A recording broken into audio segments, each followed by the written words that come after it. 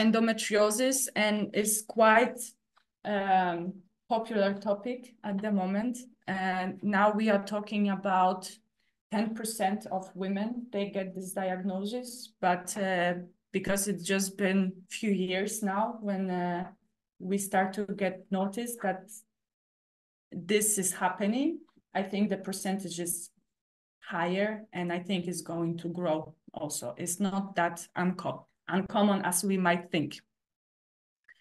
So what is endometriosis? So endometrium, do you remember from presentation of Deborah? Endometrium is the inner layer in the uterus, suddenly growing outside the uterus. Any other parts in the pelvic floor? Well, not only, can grow also other places. But it's often a painful condition in which tissue that's similar to the inner lining is growing outside the uterus, what I already said, and it's often affects ovaries, fallopian tubes, tissue lining of the pelvis in general, and sometimes can also grow outside like a liver, lungs, or even brain. Symptoms. For sure, painful periods. Endometrium is stimulated by estrogen and progesterone, mainly estrogen. That's why during the period when it's coming, the symptoms are going to get much higher. Pelvic pain, cramping might start before bleeding, during, and sometimes also stays for a bit longer. Of course, connected to the lower back pain and stomach pain in general. Also, not only in the lower abdomen, but can also affect the whole abdomen.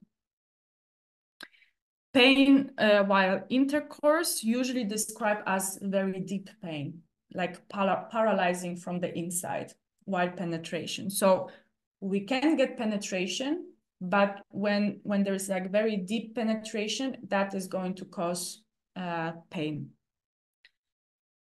Pain with bowel movements or urination, depending on where this knots of endometrium are going to be located. So it's not always like this, but can happen. Yeah, and also increasing during menstruation.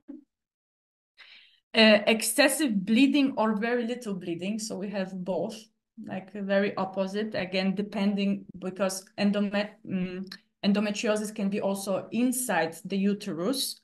So that can also cause that the endometrium is not going to be expelled correctly, fully. That's why maybe we can have a period for only 2 or 3 days, or very excessive bleeding.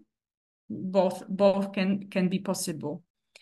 And the blood often, but again, not always, is very dark, almost black sometimes, with a bit of clothings. So it's not like a very fresh blood coming out. But that's also, we are talking here about adenomyosis, which is endometriosis outside with inside of the uterus. So it can be a combo in here. And that, of course, causes infertility, problems with getting pregnant. Usually this is when women find out that they have endometriosis. Yeah. And usually, sometimes they can get pregnant, it just gets a bit longer time, but sometimes they need extra help.